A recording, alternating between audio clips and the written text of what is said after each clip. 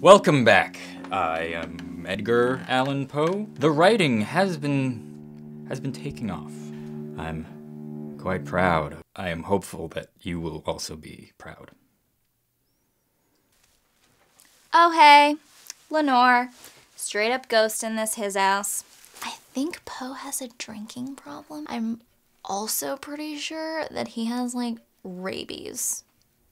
Like rabies, like raccoon rabies. He like foams at the mouth. And I'm like, oh my god, dude, what is happening? You need to like go to a doctor. But he's like, I don't have insurance. On the cushion's velvet lining that the lamplight gloated o'er, but whose velvet violet lining with the lamplight gloating o'er, she shall press, nevermore. So, I've still got the rhyming issues, but other than that...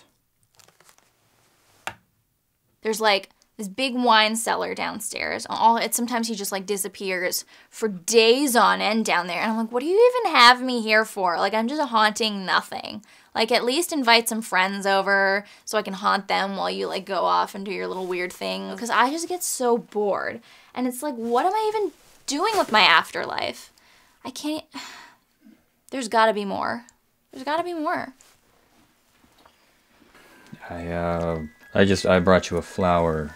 Oh, yes, you're a ghost. You can't hold things.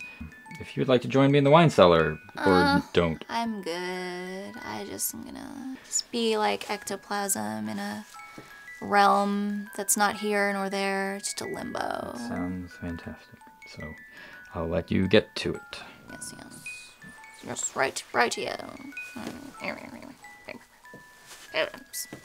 Ugh, am I right?